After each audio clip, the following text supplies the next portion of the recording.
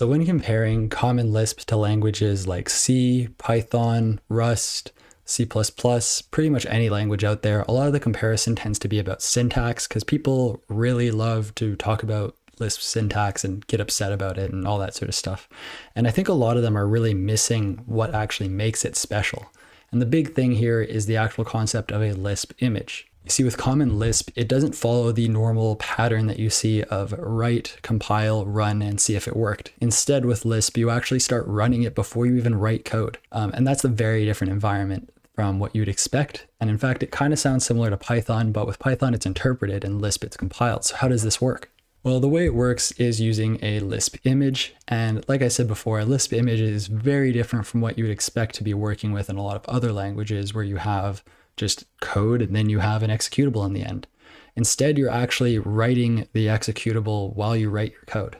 So the first thing that you would work with when you're writing normal code is you would write the code, compile, and then you would run. So this is how you'd normally have your workflow. And with Lisp, it's a bit closer to run the actual Lisp image, and then you would write code, and then you would compile. And this is actually a bit closer to kind of like a circle. You're never really in one stage. You're kind of cycling between these, which is kind of similar to what you'd expect here, where you're writing code, testing it, and running it again, and all that sort of stuff. And so basically the way that it works is you have something called a Lisp image. And the way that that works is, let's just draw a little box right here. And so let's call this like your Lisp image. And so inside your Lisp image, you have different symbols or functions. And so for example, you'd have like all the CL loop function that's in Lisp, and you'd also have your own stuff like my, so this, and you'd have like all the CL namespace stuff. So you'd have like if and all that sort of stuff, all the stuff that comes with common Lisp. So when you first start Lisp image, you end up with just a blank image and you add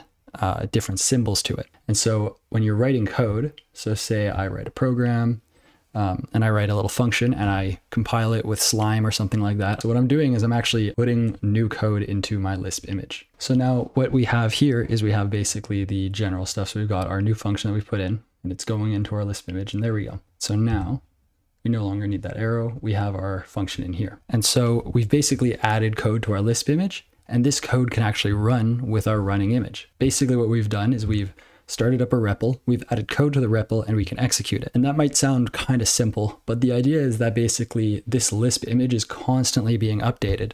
And then when we want to actually make a final executable, all we're basically doing is just dumping that image and then telling it what symbol to start calling when we give it our program.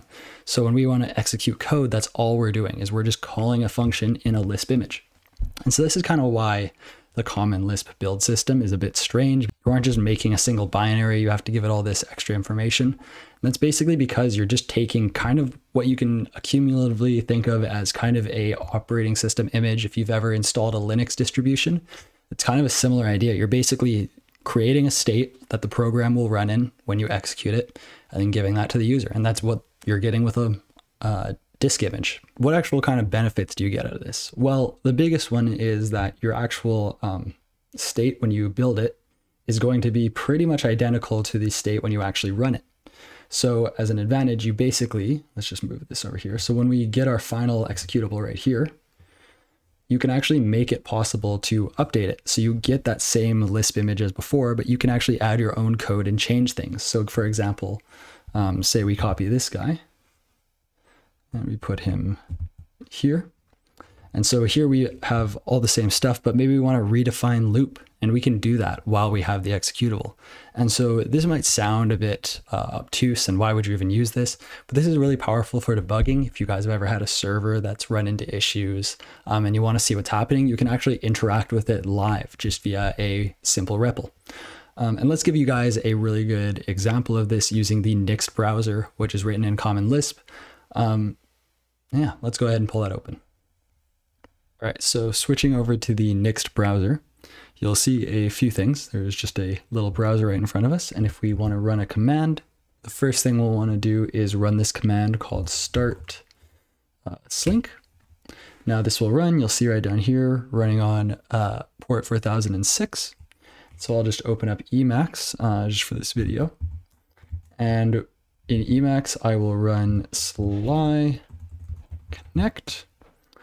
All right, now that we have this REPL running, and we are connected to that running Lisp image, we can actually manipulate it. So for example, if we wanted to, I don't know, let's see what another command is. Let's do like watch mode.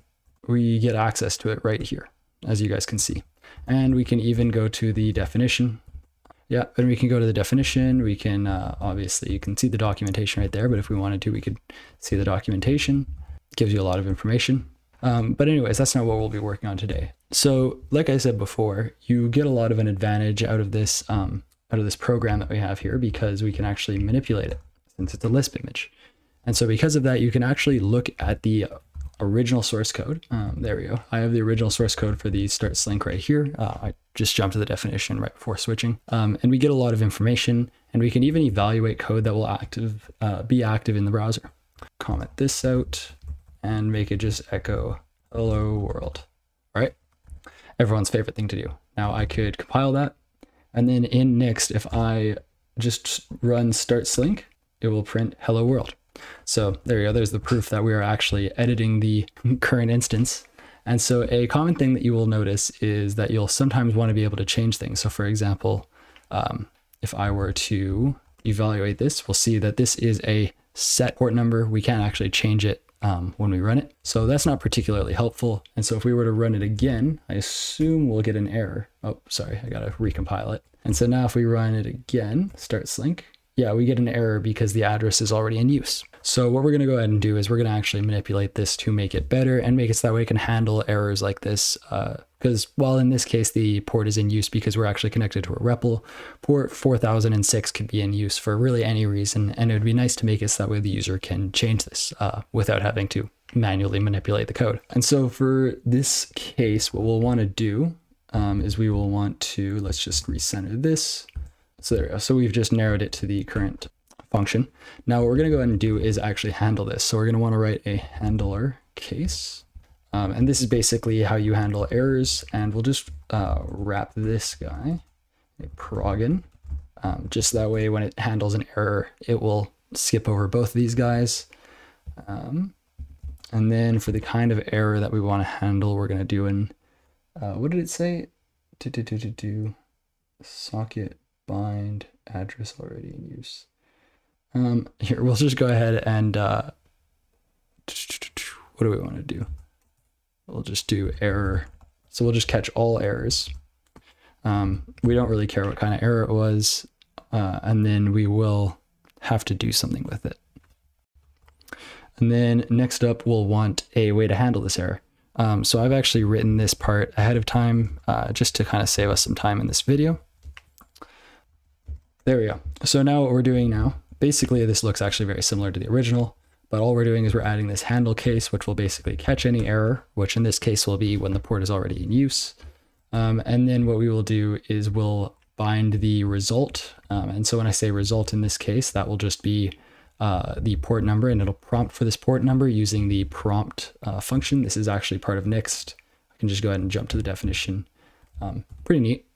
So basically how this will be done is we'll basically call this function, we'll get the result and store it in result, and then we will parse it as an integer. And then when we have a port number, we will go ahead and start slink again. So let's go ahead and compile that. And then in next, we will go ahead and run start slink. Oh, my solution did not work. One sec.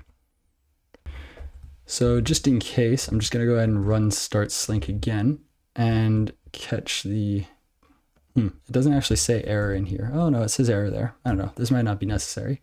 But we'll go back to the code again, and we will just replace the error with this, and this will basically say exactly what kind of error this is. Technically it's a condition, but we won't get too technical for this. And so now in here, and run start slink, there we go. Now we will be prompted for the user input, and we'll just do 4002. Hit enter, and then it will start the port on 4002. Pretty cool, and all we did was actually manipulate the original code. If we go back to the original, we can always go back to the original, and if we were to restart next, it will just use the original code. But if we were to add this to, like, say, for example, our configuration or anything like that, then we can actually load that code into the Lisp image, and this is kind of how Lisp in general works. When we're compiling code, that's all we're doing. We're taking a Lisp image, putting in new functions and symbols, and then we're basically dumping an image of it. Anyways, guys, that's all for today's video. I just wanted to kind of show off the power that you get from a Lisp image, as well as the kind of advantages you get. What I just did with Next is something you can't do with pretty much any other browser. Could you imagine trying to recompile Chrome every time you wanted to make a small change with a plugin or something like that? No, that's why JavaScript is used for a lot of this stuff. And there isn't really a lot of options out there besides this. And this is kind of where I think Common Lisp really has a strong force, is when it comes to extensibility as well as prototyping, because as you guys could see, I was able to literally run my program and see my changes as I was changing them. This is something that video game engines have tried for a long time to do. Some of them can kind of do it, but a lot of them do it using like scripting engines, and they're not going to be compiled. They're not going to be as performant. But Common Lisp is fairly performant. It's way more performant than pretty much any scripting language out there. It's faster than a lot of compiled and even typed languages out there. So you're not really losing out on anything here, and you're getting a lot of performance, and you're getting an environment that you can kind of work around your workflow, which is really powerful. And it kind of is the big reason that it really is just the best prototyping language out there. There's not really anything that's going to beat it, in my opinion. And a really quick shout out to all my supporters on Patreon. So I wanted to shout out Alexander. And once again, I wanted to give a really big shout out to my supporters on Patreon. That's Alexander Artemenko, Jim Lawson, Miguel, Russell Willis, and Connor G. And in addition, I wanted to give a big shout out to Palatinus and Tall Guy Jenks. Once again, all of you guys, both on Patreon and GitHub sponsors, I really appreciate your support.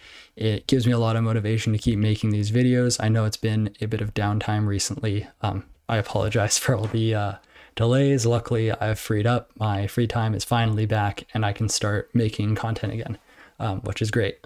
Anyways, guys, thanks for watching, and I hope to see you in the next one. Expect more Common Lisp content soon. I have a lot of stuff piled up, and I finally have time to record it, so you'll be seeing more pretty soon. Thanks, everyone, and goodbye.